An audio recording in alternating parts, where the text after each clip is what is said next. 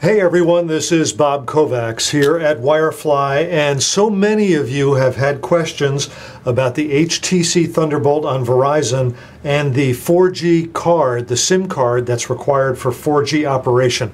I wanted to let you know that I just got my SIM card. It's activated. The phone is now activated. This is the phone I've had for about a month. It finally got activated and I finally got a SIM card for it, and I wanted to show you all the process of putting in the SIM card. After we do that, I'll turn the phone on and I'll do a quick download speed test to see what kind of speeds we can get on Verizon's 4G LTE network. So here we go. I'm going to pop out the SIM card,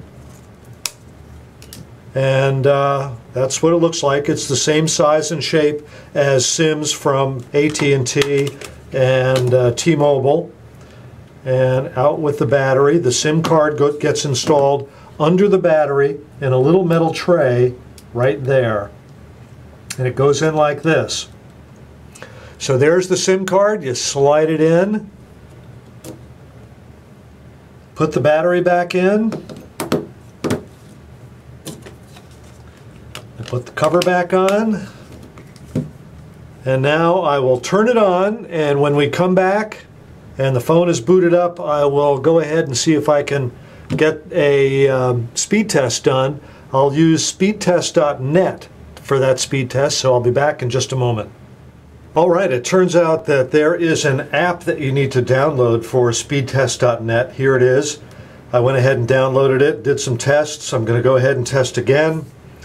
And you can see that I am getting 4G and I have 4 bars.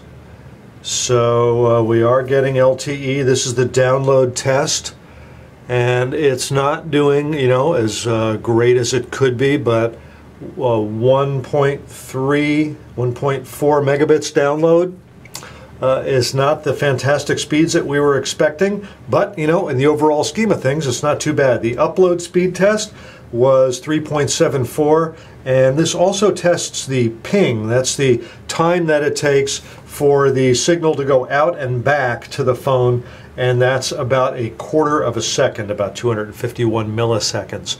All right, this is Bob Kovacs here at Wirefly. Thanks for watching.